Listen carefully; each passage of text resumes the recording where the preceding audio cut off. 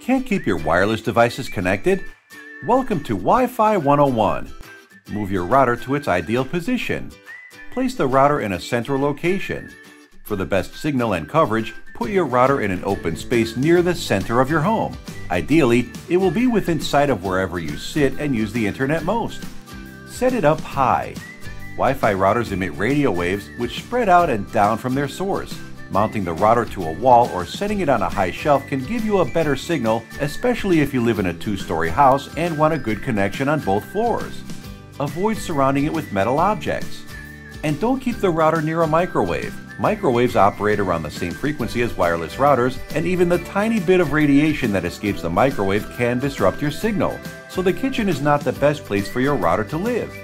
Concrete or brick walls are the enemy too.